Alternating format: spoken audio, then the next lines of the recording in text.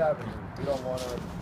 I don't want her here, and I would like her to leave. Okay. And I would not. And I left, and that's why I can't believe that she called you. No, she didn't leave. She called. It's a private establishment, man. They don't want your business. You're more than welcome not to come here. You can always go somewhere else.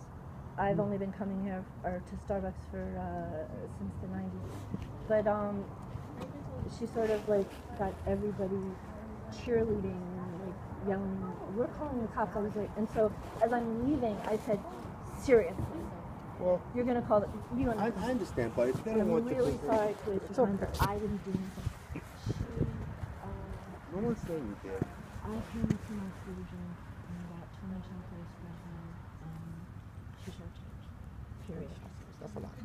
I know. Oh, you're not gonna go to sleep for a couple of days. But well, and when I get my freebie, I take all the penalty. Well, I so, understand. And it's not. But if they don't want you, you can always go to the one in Hassan. I do. If you don't want to take I go to all of them, and that's why. And actually, years ago, she's always like she's the only person who was very proud of me.